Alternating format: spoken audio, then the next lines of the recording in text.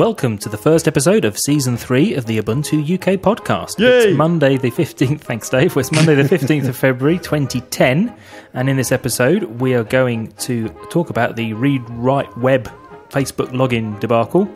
We're going to have news and events, we're going to talk about the wonderful OG Camp, we're going to interview two very clever chaps from Ireland who've created several Ubuntu distros, including an education one and a lightweight one. And we are going to have the bit about Ubuntu. What was it called before? Norman, that's the one. And no feedback because it's the first episode of a new season and you haven't written to us yet.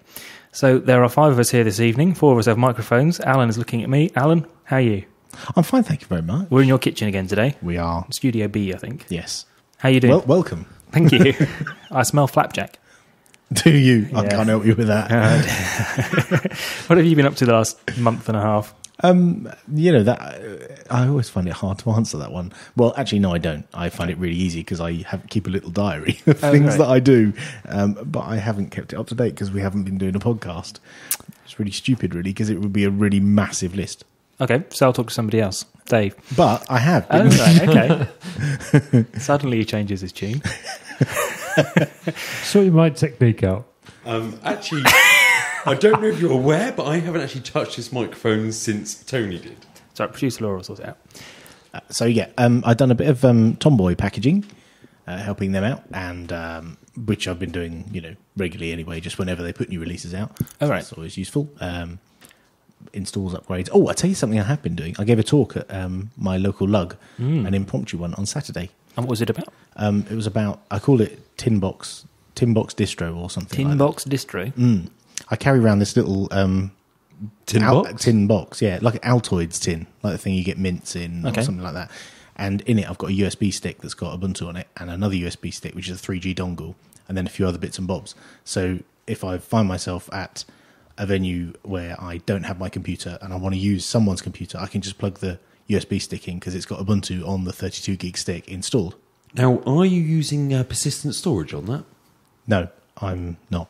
I've just got Ubuntu installed onto the USB stick, just like you chuck a CD in and then do the install like you do it onto a disk. I've done it onto the USB stick. And so all my files are on it. It's encrypted. So if I lose the stick... Or the tin.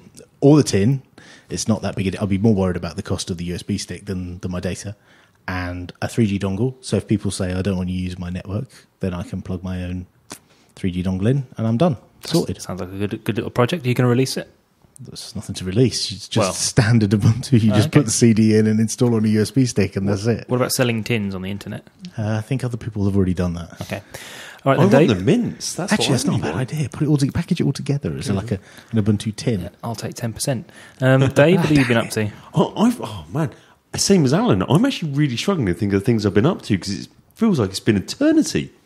But one of the things that you mentioned earlier, the UK team is now running our own Etherpad instance. Which, The UK Loco? Yes. Oh, right, okay. Yes, we're Etherpad is a Gobby or a collaborative editor, similar to like Google Docs. So it's multiplayer notepad, if you like. But it's a web-based version rather than a full client version like Gobby, isn't it? Yeah, so you just go to an address and you basically can all collaborate. So it's like a real-time wiki. And that seems to be quite stable and running better than I'd hoped, to be honest. So have you been setting that up? Is that what you've been doing? That's one of the things I've been Because they open sourced it, didn't they? So. They did right. because Google acquired the company that was owning it, and a lot of people went, well, hang on, you're just going to close it down because they were going to move the people onto working with Google Wave. And Google, quite surprisingly, in my opinion, said, no, you can have the source code. Oh, good on them. So that's really good. Although I'm a bit worried about the direction of the project. There doesn't seem really clear leadership at the moment, and I don't think much is going to get done for the next couple of months. But I may be mistaken. It sounds like you need to step up to the plate. Given you're running at least 3 instances of it. Yeah. Probably the biggest consumer in the world. No, I don't know about that. So what's some of the other things? Oh, I've recently... I'm taking a break from Twitter. I hadn't noticed. Are you taking a break from blogging as well? No, actually, I didn't actually choose to take this break from Twitter. Oh, okay. My account's been suspended due to suspicious activity. It's Gwibber, isn't it? I don't know. And actually, I feel surprisingly shut out in the cold. Yeah. Yeah, it's amazing how integrated into Twitter you find yourself. So that's something I've been doing this week. Okay, so everybody can talk about Davey on Twitter, and he won't be able to read about it, at least for a couple of weeks, until he gets it sorted out. Worth bearing in mind. Simon, how you doing, mate? Good. Good? Yep. Doing lots of running? Loads. 150 miles this year so far. Wow. Get a car. I was going to say, yeah. Move closer to work. So I haven't actually been doing that much Ubuntu stuff. I've been doing tons and tons of running. But the one thing I have done is taken my EPC, retired that to the roof, put Ubuntu server on it. What, on the outside of the roof? Could go on the outside, no, just in the loft. And put Ubuntu server on it and Mosquito. And I've plugged my current cost into it. I haven't quite got it working yet. I've got data out of the current cost. So current cost is the thing for measuring your electricity usage, yeah? Yes, amongst other things. So it's talking to Mosquito, but I just haven't done anything with Mosquito yet. So it is kind of working, but that's about as far as I've got. It just seems wrong to have a server on such a tiny... The 701. 701's brilliant, and it draws so little power. I've got a server on a Viglin, but it just seems wrong on an EPC. I don't know why. Actually, for the last year, my Viglin, every hour, has been playing the Big Ben tunes. And it's in the garage. So you're outside, you hear the duh, and then the dongs for the hour. And it's starting to get annoying. I bet your neighbours love that. You can't hear it when the door's shut. But. Okay, that's all right then. Tony, what have you been doing? Very quickly, I've been installing Mythbuntu, replacing my sort of hand-built version of Myth TV. I installed it on an Aspire Revo. Very popular, those things. It's working very well, yeah. Still got a couple of tweaks just to finish it all off, but basically it's working well. I'm very impressed with the Mythbuntu control center. It allows you to set up the web interface and password protect it and do all the bits and bobs you had to use configuration files to do when I set my box up the first time around. It's now all point and click. There's a few kind of little tweaks still to go, but it's much better. How are you getting on with the HDTV through there? Really good. I've got HDMI cable into my TV, and it does audio out over it, and I can it's brilliant. One cable, job done. Superb. Yep, and that's about it. Really, that's the main thing. Are you thing. using the NVIDIA VDPAU stuff to do full HD? Yes, cool. Yeah. It seems to work really well. Yeah, and I'm impressed with the picture quality and things as well. And the video codecs all seem to work, and so I can play back the other videos and sort of AVIs and not podcast videos, vidcast, that sort of thing. All seem to work really well. Cool. So I'm very impressed, and it's much quieter. The Revo's just silent practically, so it's going to use a lot less power than the old box, and everything will be wonderful. One thing that really bugs me about mine is you can't do wake by USB. That bugs the hell out of me. I think the power consumption it's drawing, it would just leave it on all the time. 22 watts. I think I measured it as 22 watts. That's not much. I think that's about it, isn't it? Should we get on with it? Sounds like a fun-packed show. Thanks, Dave. I wanted to talk about an article that has been quite popular recently, possibly too popular for some people. It was an article on a popular tech blog called Rewrite Web. And in short, they posted an article, and it was about Facebook, an editorial article about Facebook. And the article itself happened to bubble up the Google search rankings enough so that if you searched for the word Facebook on Google, it would come before Facebook.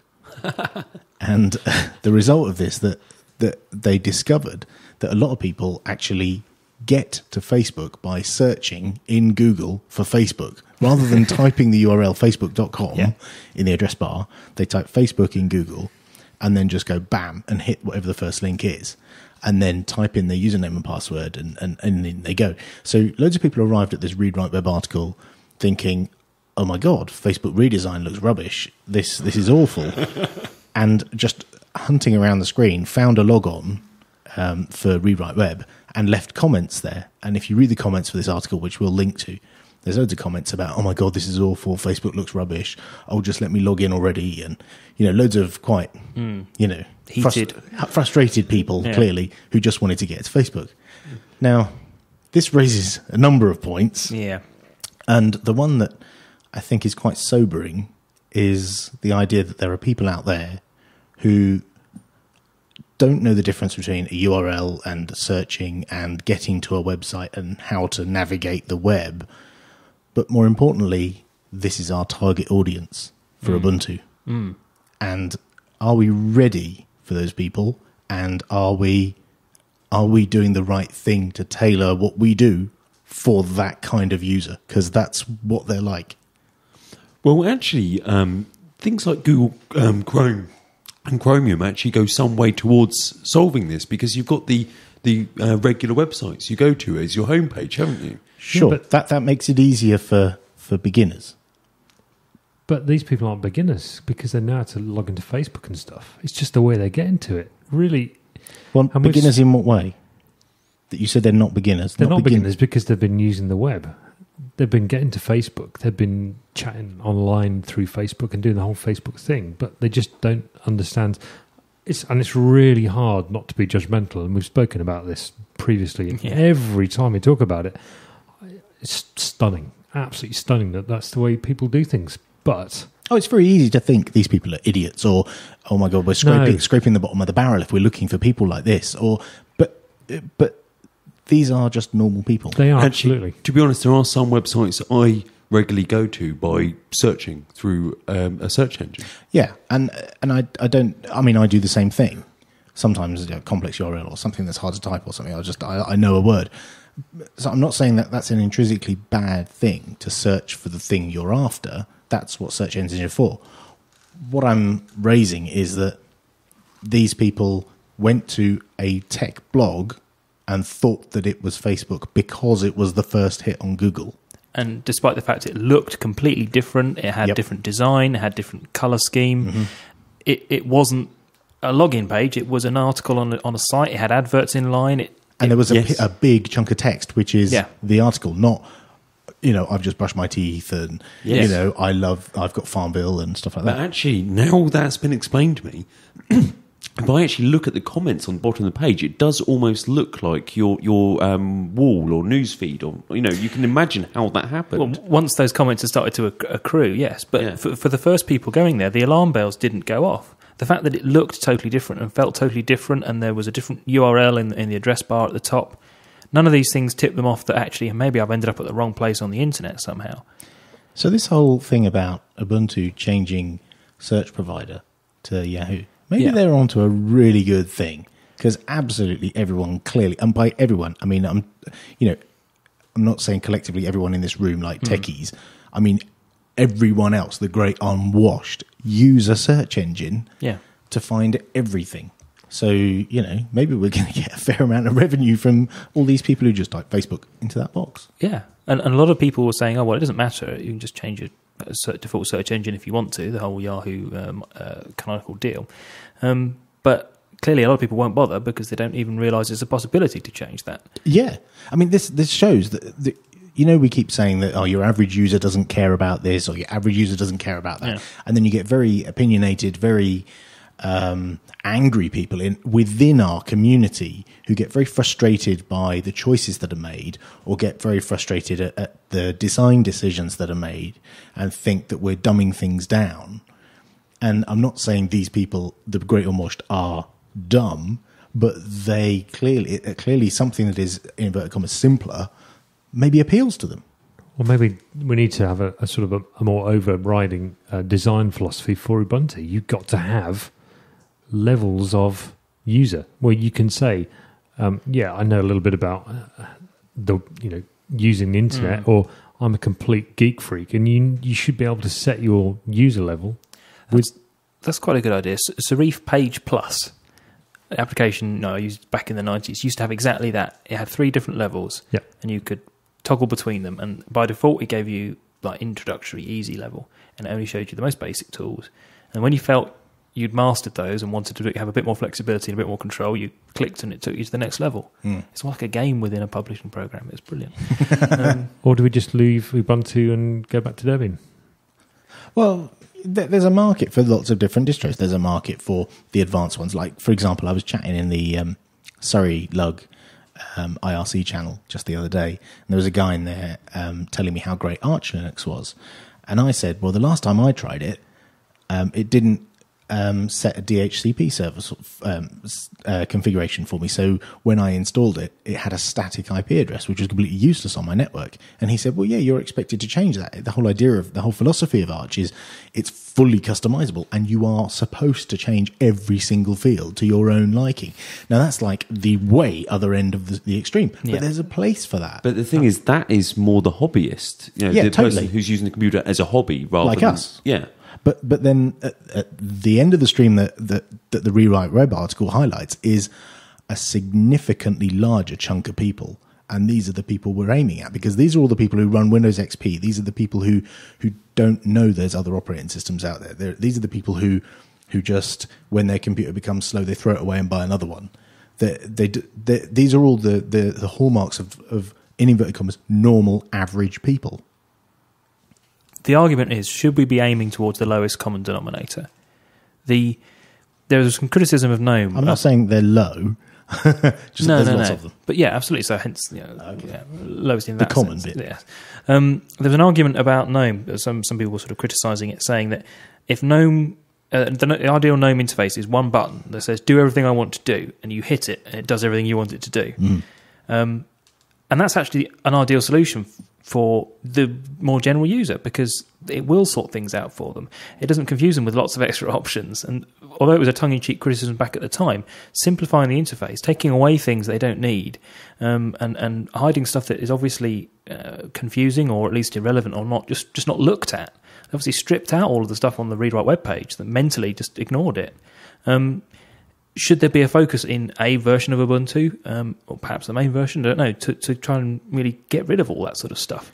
Well, you look at parodies. Like The Onion had a parody where they showed Mac laptops, and it had one giant scroll wheel where the keyboard should be. There was like no keyboard, just one giant iPod-style scroll wheel, and you see these people scrolling to get the letter of their choice and then bash the button to choose it. But then the iPhone, arguably one of the most popular devices, in the world at the moment, it's got one button on the front of it. Yeah. It fulfills that. I want to go home. Bonk. You press that button and it takes you home. I've got an Android phone. It has two ways of getting home. You press the home button and it gets home, or you press the back button and it exits the application. Not if you're using the web browser. Oh, it goes back. Oh, that really confuses me. Anyway. My point being that they've simplified it and it appeals to people. Yeah. So, maybe we should be making one giant button in the middle of the screen that says, do everything I want. Take me to Facebook. Donk. Can we do that within the existing Ubuntu flavour, or would it just drive all of us geeky people to something else? No, because you can set the level. The point is that obviously the basic user can do with a Facebook button on their desktop, whereas the more advanced person can just use a web browser. Yeah. Okay. And so set the level. You should be able to, say I'm a basic user and the basic stuff is there. I'm an advanced user. I can get to the advanced stuff, and I can, in fact, keep the basic stuff if I choose to. But it's not necessarily about being, low, medium, high in terms of skill level. It's having different requirements. Absolutely. Like someone has a set of requirements which is a certain set of applications and a certain set of functionality. Someone else has a different set of requirements, and there's going to be some overlap between them. But it's not that anyone is higher or lower than anyone else. It's just a different set of the same overall functionality, isn't it? Sure. Yeah, I think the key is out of the box it should be very usable, and possibly the features you don't either use very often or most users will never use are hidden. I think that's the key. And I think that would actually settle for everybody, because except the KDE users who like to have everything exposed. Actually, they're starting to go the other way. Actually, I don't know if you've seen some of the latest ones, but they are starting to try and make things a little bit more slick. How well do we think Ubuntu caters for the read-write web comment crowd at the moment? Someone suggested, I was talking to someone about setting up a machine for my mum. Now, my mum's never used a computer, really, like effectively never.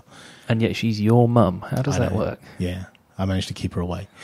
So she's never used a computer, and I was talking with some friends about what I should set up for her, and I suggested, I can't remember which application. Oh, that was it. Someone suggested, well, you should install Wine on there for her, just in case there's any Windows applications that she might want.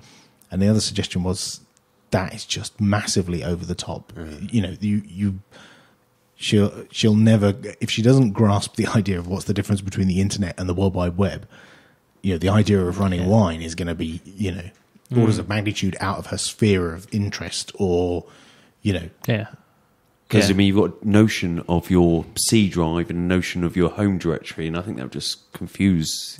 It's not even, it's just the whole concept of running software for another machine, but even the concept of software and hardware is completely alien, and it just adds so many levels of complexity that just, I don't think are necessary. Whereas out of the box, I think we are fairly simple. But then I was humbled by watching the reaction to that Rewrite Web article and seeing how, you know, how I think we have very, very high expectations of your average user, much higher than are really appropriate. And I think we think other people are like us, and then everyone is like us, and that's nowhere near the case. Well, I mean, what it is you've got developers trying to think about what the new user needs.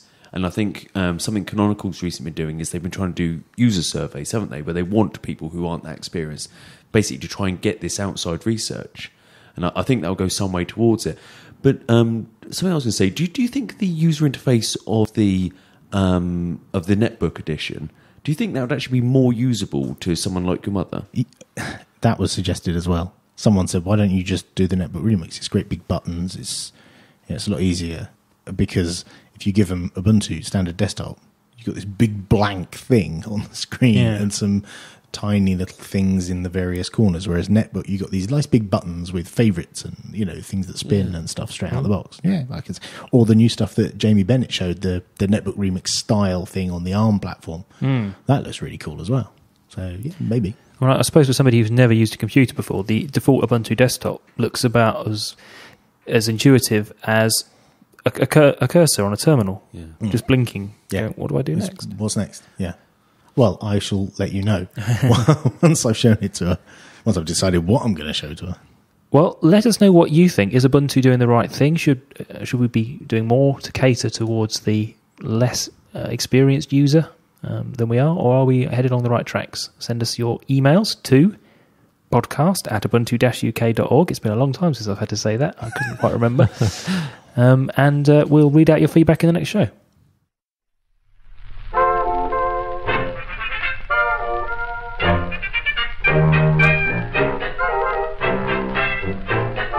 It's the news.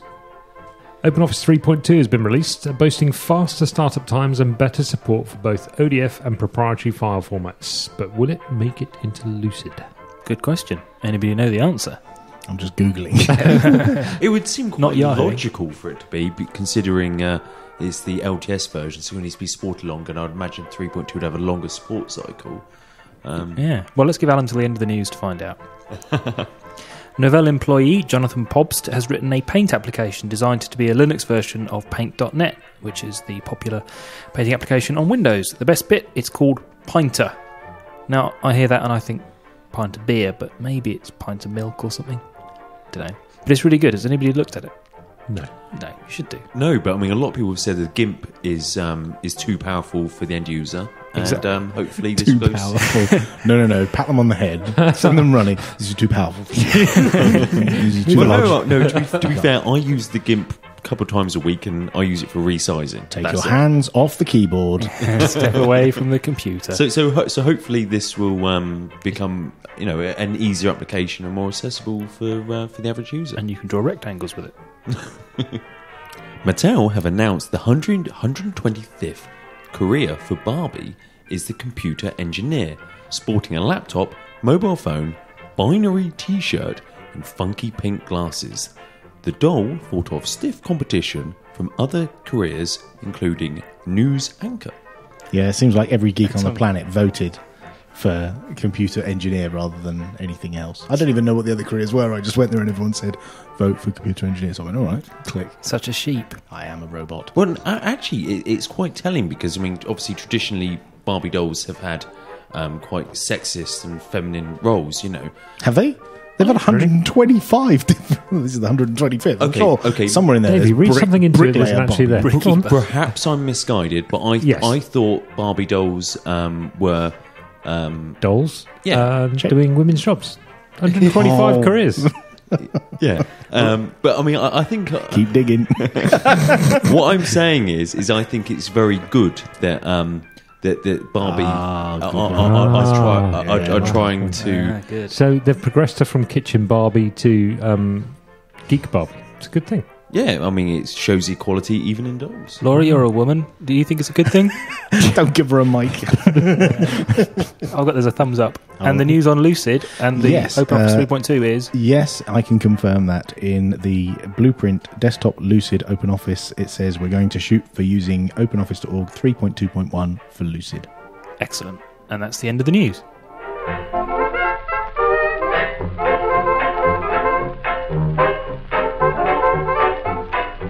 Not many events now, because most of them happened while we weren't recording. Just a couple in the schedule. Firstly, the Southern California Linux Expo is on February. Yep, that's a new month. February 19th to 21st of 2010. And we've got a trailer to play that we've already played before. Are we going to play it again? We'll play it. Whether you've only heard of Linux or if you're an expert, here's your chance to learn more about it at the Southern California Linux Expo. For 2010, Scale has expanded to 5 speaker tracks. The Expo now includes a beginner's track for those new to Linux and a developer's track for the coders out there. Scale will have over 50 speakers who will cover the latest topics in open source, and the Expo floor will have over 80 booths with both commercial and non-profit organizations showing off their products and software. The Southern California Linux Expo is February 19th, 20th, and 21st, 2010 at the Westin LAX Hotel in Los Angeles. For more information or to register for the Expo, visit SoCalLinuxExpo.org. Use promo code CAST, C-A-S-T, for 40% off of your registration. We'll see you at Scale 8X. Great trailer. Now, I mean, it's probably too early to mention the next one, but should we mention it anyway? FOSDEM. Well, we don't even know when it is or if it's happening, but yeah, February 2011? Sure, probably. It's a fair safe bet, yeah. Yeah, I mean, unfortunately, none of us were able to go this time round, but I think we'll probably try and persevere for next year. I spent the best part of a year saying we were going to go. None of us went. So if you went there hoping to meet us... Telling everyone else that they should go to FOSDEM. Yeah, I hope it was good.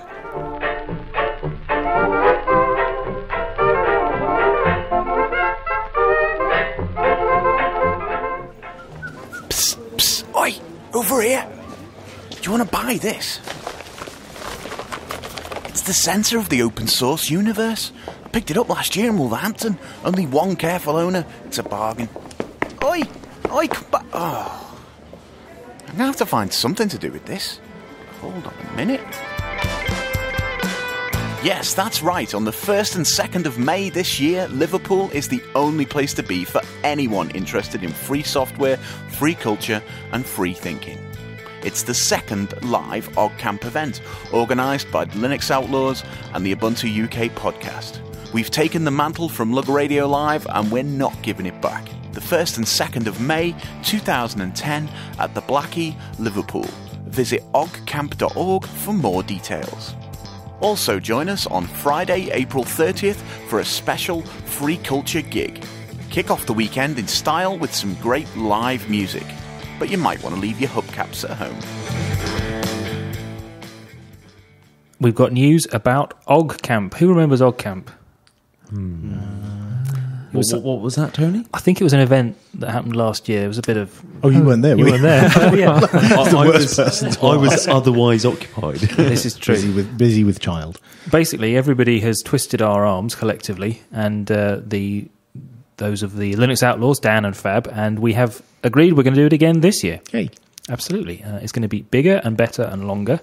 It's on 2 days, as opposed to just 1 day last year, because there's no Lug Radio Live, so we figured, hey, let's make the better event the full weekend, which is on the 1st and 2nd of May, so not all that far away, about 7 or 8 weeks away.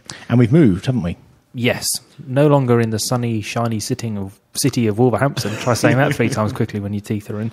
No longer in Wolverhampton. We're going to the Black E in Liverpool, which is a sort of community arts centre, and it looks rather funky. We've seen lots of photos. It does look fantastic. Luckily, we've got the man on the ground in the town. Yep, Dan, who's sorted out a fantastic venue. Absolutely, he's doing a huge amount of the work for this one, it's fair to say, and it's right. But the venue's right next to Chinatown, so there'll be no shortage of good lunches, I suspect. Mm-hmm.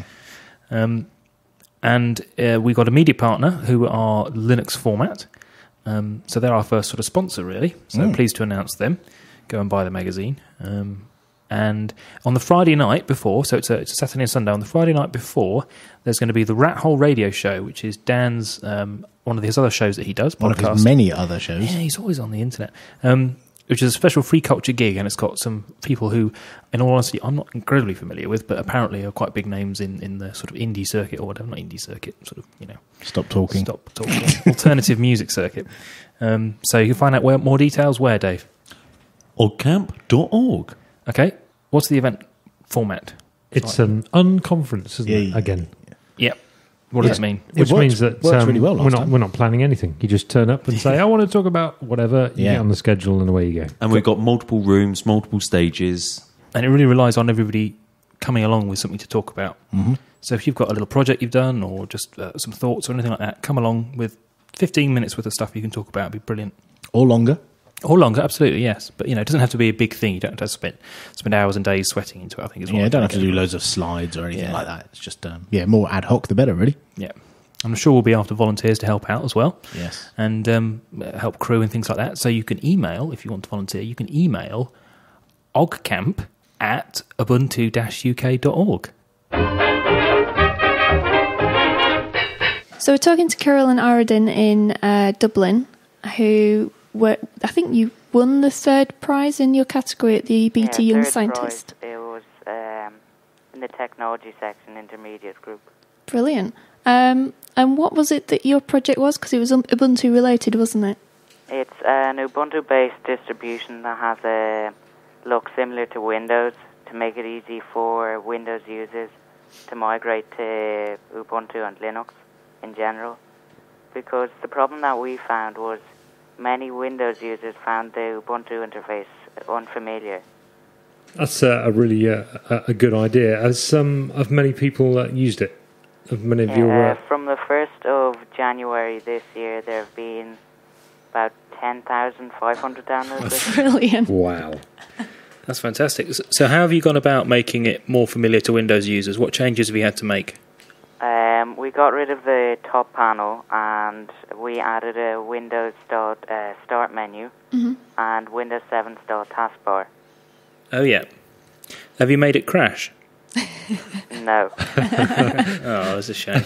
So, if I understand it correctly, you're basing this off the official Ubuntu repositories. Yeah, it's based on Ubuntu and you use the regular repositories, except it has all the updates installed already on it. Okay, so and it also has a few extra applications. So, the customizations you've done, how does that work through the upgrades?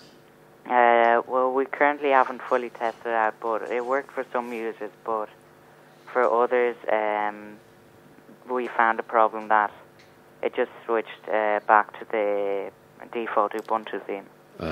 Okay. We're working on getting the updates to work. Okay, something that really interests me, perhaps it's because of my background, I don't know, but what's your actual build process? I mean, so how do you actually set about actually doing this? Well, we started off with getting the applications working, like the start menu, which is based on GNOME menu, and the taskbar, which is based on DocBar X, and then we added all the visual stuff, the themes, wallpapers, and we also added Play on Linux, Wine, and a few other applications on it. Okay, so how did you go about from actually making them customizations to actually pushing them back into an ISO, a CD image? We used a few scripts to automate it. It's RemasterSys. Oh, yes. Remastering tool, and then that turned the whole setup into an ISO. You mentioned, is it Play on Linux and Wine and things? Why did you choose those? What do they bring to the party? Wine, it's a runtime environment that lets users run Windows programs in Linux. Then Play on Linux, it makes it easy to install Windows programs. Like some programs like Microsoft Office, they need some tweaking and it does that automatically. Is it All you have to do is just click it and it'll install Microsoft Office. Is it a bit like things like Crossover Office in Yeah. that regard? Okay, excellent. So what differences would somebody coming from Windows 7 or Windows Vista notice between Windows and your distribution? Well, first of all, in the Start menu, it's set up by categories rather than just regular folders. Like, for example, it's set up Internet applications, Office applications, graphics, accessories.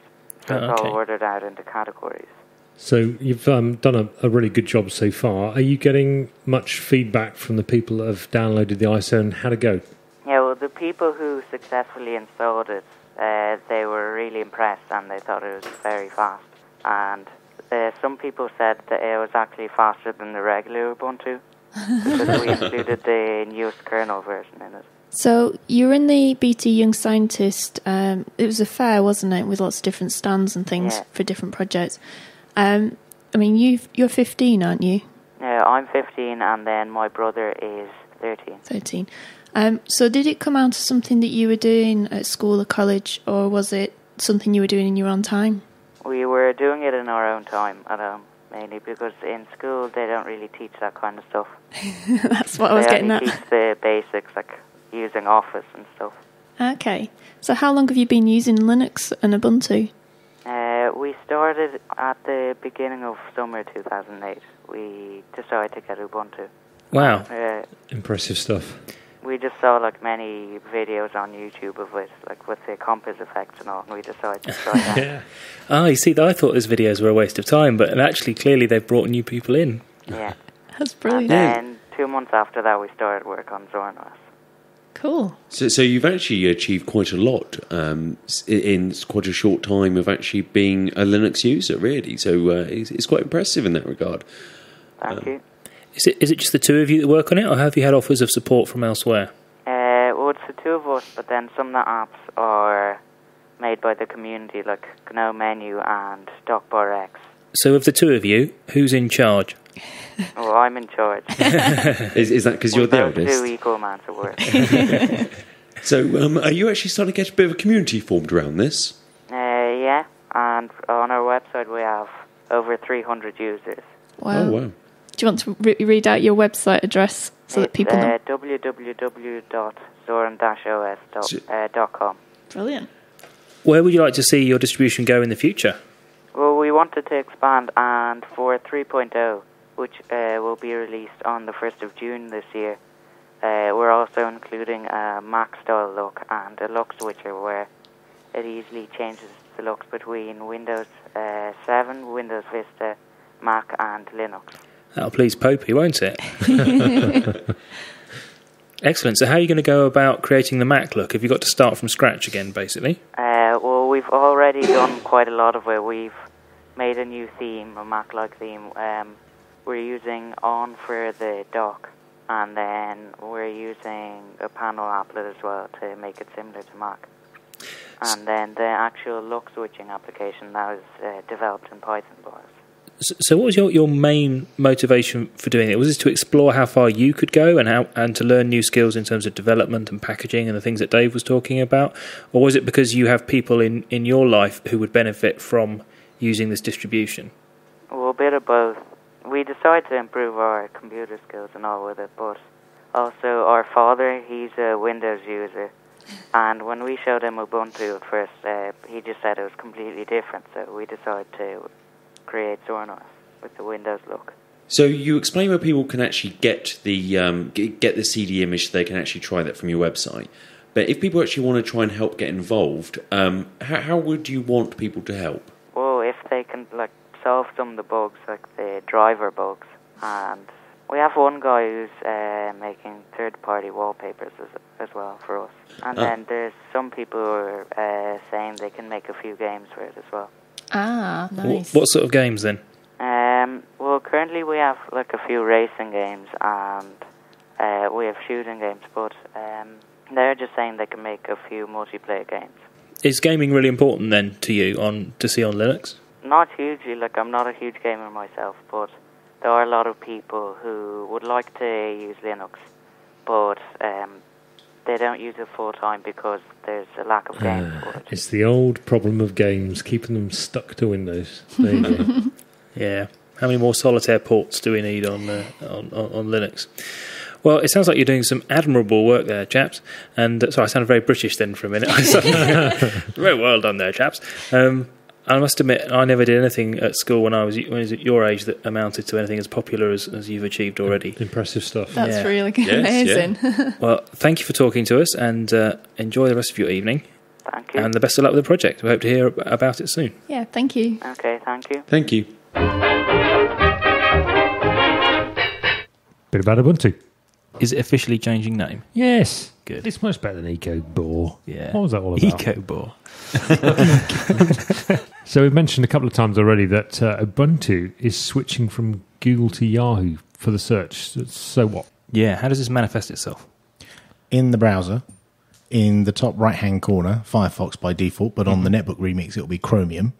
I don't know how they're going to do the Yahoo search thing on Chromium, actually. That'll be interesting. Anyway, the default is Firefox on the desktop, and in the top right-hand corner, the little search box where you might type a search term, usually it's got a little G in there for Google. Well, it'll have a little Y in there for Yahoo. Excellent. And when you type your search, you'll get results presented by Yahoo. But not only that, it's the default homepage as well, isn't it? Well, not quite. It is, but it depends on what you choose in that top right-hand corner. So if you switch it and change it to Google, then your homepage switches to Google. But it's quite telling because, I mean, for many, Google is the de facto search engine for everybody. Well, the good news is they can change from Yahoo to Google. So why have they switched? Money. Well, it's partly money and partly other considerations as well. Ooh, that sounds deep, dark, and mysterious. The money thing I can understand. Basically, they've got a revenue-sharing deal with Yahoo, haven't they? And they had one with Google as well. Presumably a bigger one with Yahoo. Well, I heard there was a fantastic amount of money just for the Google one. So I don't know, you know. Yeah, they don't tend to publish that kind of financial information. Yahoo has better algorithms. That's why they're switching. Well, I search for myself, and I would dispute that. Were you not the top you? No. No. I won't ask who was. Some sailor. Okay, moving swiftly on.